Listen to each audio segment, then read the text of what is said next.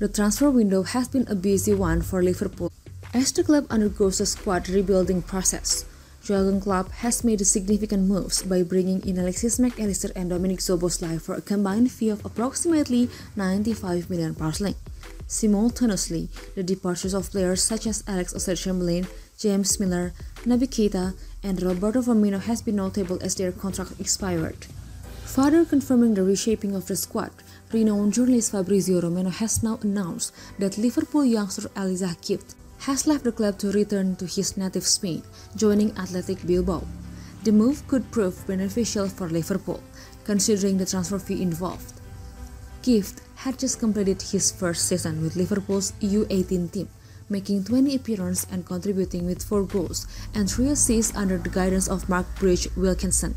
According to the Liverpool Echo, Bilbao will pay around £1 million for Gift's services. The La Liga club is willing to pay a premium for the player due to their strict selection rules, which require players to be born in the Basque region. Gift himself hails from the town of Corella.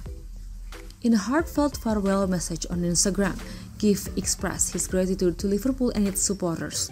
He thanked his teammates, coaches, and staff for their belief in him and for pushing him to give his best throughout his 6-year journey at the club. The young player's departure marks the end of an era for him at Liverpool. While Gift's departure may leave a sense of loss, Liverpool's transfer business overall appears to be on track. With the acquisitions of 2 incredible midfielders and ongoing pursuits for midfielders and defenders, the team aims to strengthen in key areas. Should they secure their desired targets, Liverpool has the potential to regain their formidable status of old. As the transfer window progresses, Liverpool's ambitions for further signings and the subsequent impact on the squad will be worth monitoring.